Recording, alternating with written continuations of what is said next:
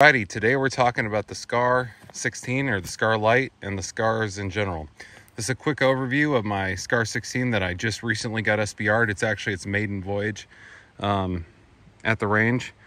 No piece of paper was safe. Lots of holes were poked in paper. So real quick, I'm going to show you how I have my Scar 16 set up.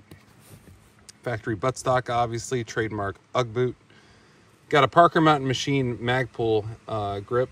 This is a MOEK2 Geissele SSA Super Scar trigger, or I'm sorry, Geissele Super Scar trigger. Got the Magpul safety selector, Elcan Spectre DR,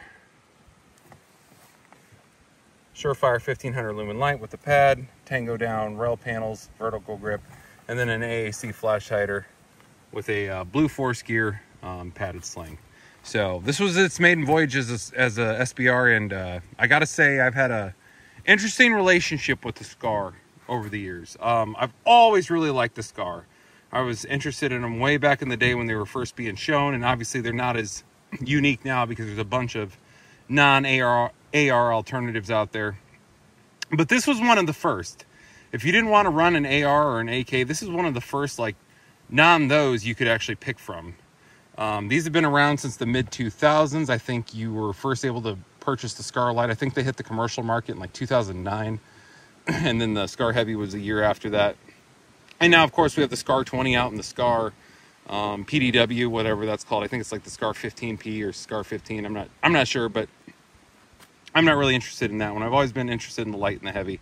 And the 20's cool. I own that for a little bit. That's a cool gun. But so if you want a non-AR and you don't want an AK, this is probably one of the best things you can buy. Now, I will always stand by and say that my favorite gun is an AR-15. A good AR-15 still, in my mind, has not been beaten. Handling, ergonomics, you cannot beat an AR.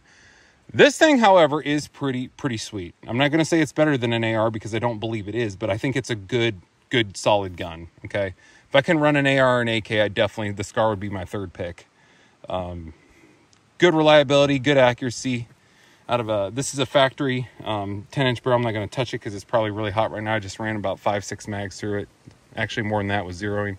But really cool gun. Love the coloration. FN's kind of finally figured out the coloration. It still has that tritone tan color, but they've gotten a lot more consistent in their batches, because I've owned several Scars throughout the year, always end up selling them. Now I'm like, nope, I'm keeping it. I'm married to it.